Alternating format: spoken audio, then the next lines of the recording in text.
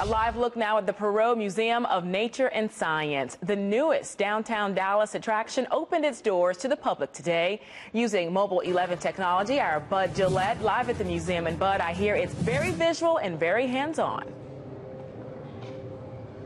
Absolutely, Shari. On a wow factor, this is a 10. We're in the Boone Pickens Life Then and Now Hall here at the Perot Museum. It shows animal life in Texas through the ages. There are some real fossils. If you look over here, for instance, that gray spine is an actual fossil of a dinosaur. Next to it, though, a cast replica of complete dinosaurs. These are compared with animals you might see in Texas today. The museum's mission is to inspire minds through nature and science. I like the planets and the dinosaur exhibit. It's really cool. Whether traveling through time and space or back in Earth's history, the Perot Museum of Nature and Science wants to teach.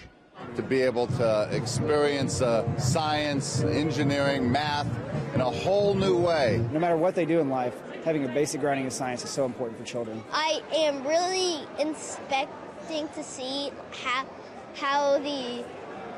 gravity works. Gravity defying is one way to describe the opening ceremonies.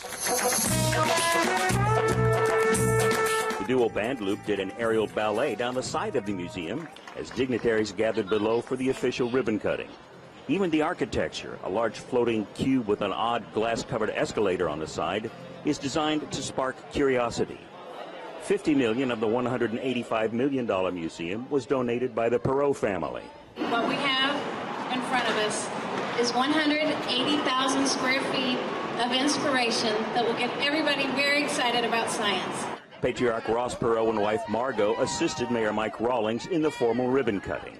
I would like for you to join me in the great British tradition of 3 cheers. Hip, hip. Hip, hip. Hip, hip. The city is counting on it attracting people of all ages again and again. You're wowed by the big things, but you'll have to come back and see the details and why it is and how it all hooks together. They're going to love it. They're going to have fun. And the minute you walk in that door, your IQ goes up 10 points just for being here.